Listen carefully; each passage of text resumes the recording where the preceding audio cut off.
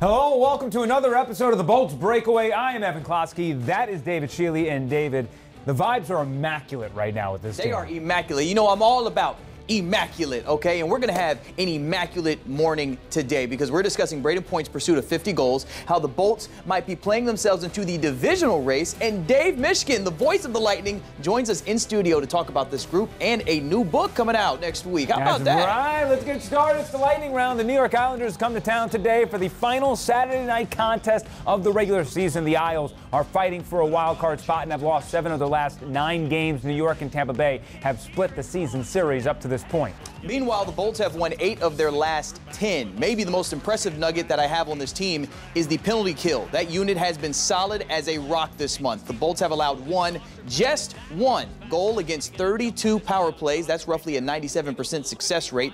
Thanks to this run, they're very close to being a top 5 PK unit in the league, Evan. Yeah, now the last time we saw the Bolts and we saw you, they were trucking along on the West Coast road trip during the 5-game roadie. Tampa Bay earned 9 of a possible 10 points, including an overtime win against Anaheim without Victor Hedman and Brayden Point due to a pair of injuries. However, Heddy and Pointer came back against Boston as the Bolts played one of the most impressive games of the season, handling the Bruins 3-1. Brayden Point scored his 11th game-winning goal of the season. That put him towards the top. It is the top mark, actually, in the NHL, Evan. Yeah.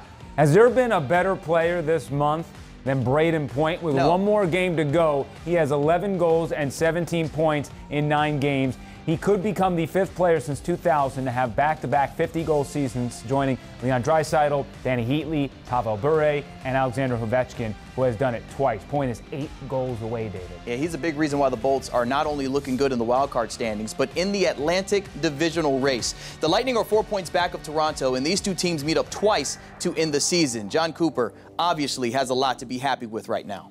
The addition of Dookie and Dumba, I think, have infused some life into us. But it's not just that. I think we were kind of growing to that part. I think the timing of them coming was perfect for us. Then special teams have been a big deal. You start taking away the glaring errors, and we're playing a much more consistent game, and it's helped us out. As for the Art Ross Trophy race, Nikita Kucherov is 5 points away from surpassing his MVP mark from 5 years ago. In the last 10 seasons, only 3 times has the Art Ross winner not won the Hart Trophy. So we'll see if that's a major factor when it's all said and done. Get away! Getting on! He clears it! He clears it! I don't think this is going to be an icing! No! 3 seconds left! Petrie, final shot! The Lightning have done it! They have done it! They have gone back-to-back for the 2nd year in a row. Wow. They have won the Stanley Cup. Since 2002, Lightning fans have been lucky to have Dave Mishkin in the radio booth calling some of the biggest moments in franchise history. Dave is not only a fantastic play-by-play guy, but he's also an author, has a new book coming out next month called Blind Squirrel. Dave, thank you so much for spending some time with us. How are you doing? Thanks for having me, Evan. Yeah, we appreciate you coming in. We just heard the call from that historic moment, clinching back-to-back Stanley Cups here inside Amalie Arena. Do you have a favorite call in your 2+ decades of work with the Lightning?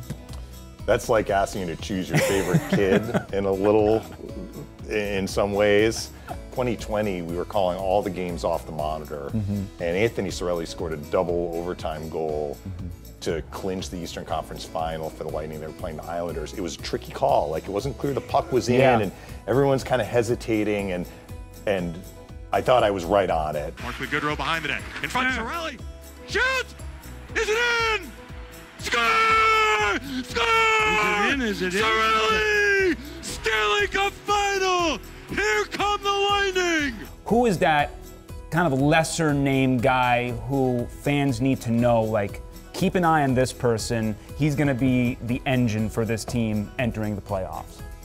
Well, if we're talking about one person, it's probably not a lesser-known person. I would say it's Vasilevsky. I think Vasilevsky's game is trending up, and if he is able to reach the level that we have seen him reach in other postseasons, that's going to be a problem for the other team.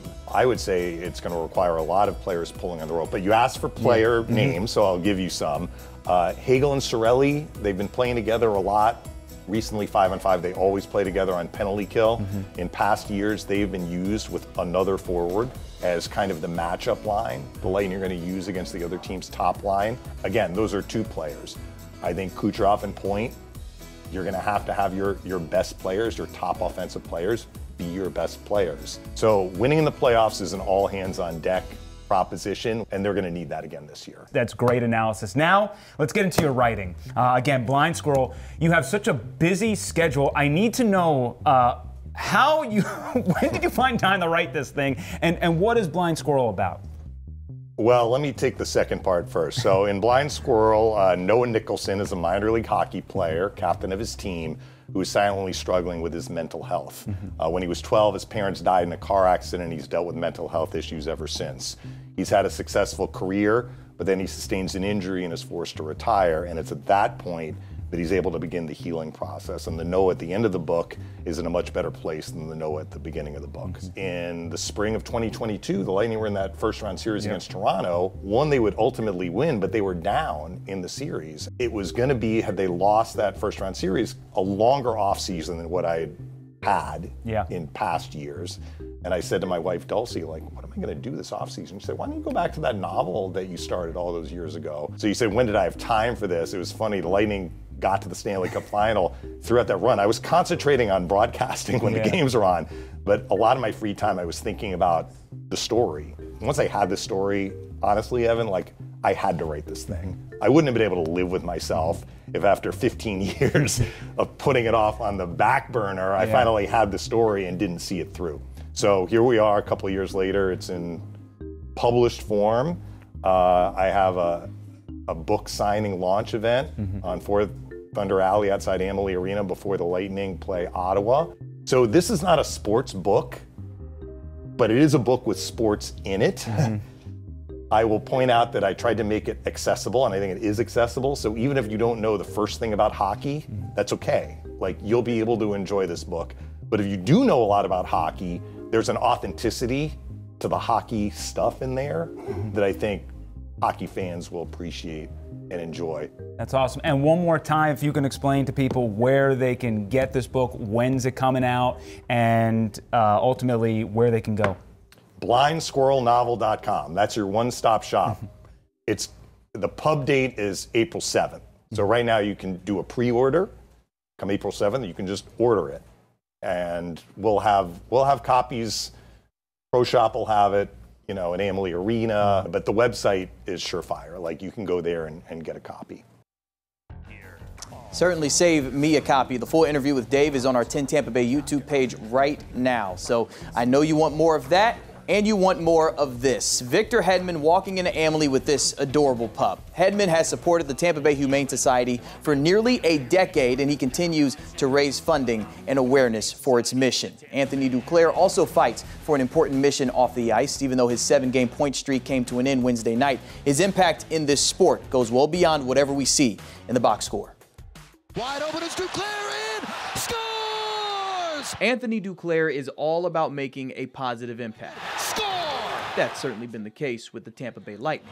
Man, has this guy been hot since pulling on a Lightning jersey. I'm just trying to, bring my experience, especially from last year over, and try to amplify this forward group and just try to fit in as much as I can. But fitting in has not always been easy for Duclair, who naturally stands out on the ice. Usually the only black player on the team or black player on both teams, and it's a little tough to digest. As were the multiple racist encounters from his days in youth hockey. You have to grow up really fast and mature really quick, and that's just the way of life. Duclair doesn't want that life for minority children, so he's fostering change through his foundation, building an outdoor rink in Lauderdale Lakes, a predominantly black neighborhood. Hopefully, they can use that rink and, get in the game, and just trying to introduce the game to, different, ethnicities and, different backgrounds, and especially in South Florida. A small step towards a larger goal. The more representation we can have, the more,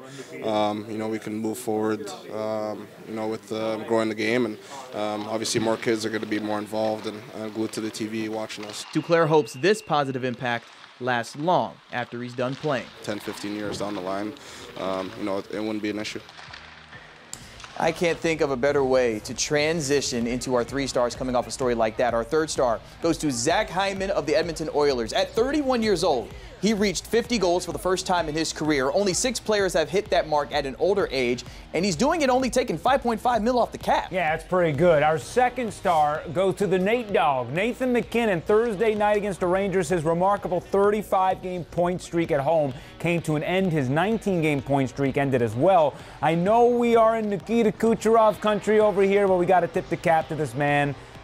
Fell 5 games short of Wayne Gretzky's record. That is special. Finally, our 1st star goes to the Nashville Predators. Overcame a 4-1 deficit in the 3rd period this week against the defending Stanley Cup champs to keep their point streak alive at 18 games. Just like Nate Dogg, though, that blistering stretch is over as the Preds fell in Arizona 8-4. But a remarkable run by them, and just like the Bolts, they are a team heating up at the right time. Shout out Ryan McDonough. Checking out our picks record. Look at this. I take a 1-game lead over David after a perfect 3-0 week from me, so I'll do the honors, and we're running out of time. I got the Bolts staying hot. I think they beat New York, Detroit, Toronto, but then they lose in Montreal in the second end of a back-to-back, David. All right, so that was a fraudulent week by him. I got to come back. I've got the Bolts against the Islanders tonight, but I'm not picking Tampa Bay to beat Detroit or Toronto because they haven't beat either of those teams this season, but they're undefeated against the Habs, and they will stay that way next Thursday. All right, let's see what happens. Reminder, puck drops tonight at 7 o'clock. Huge thank you to Dave Mishkin coming into the studio today.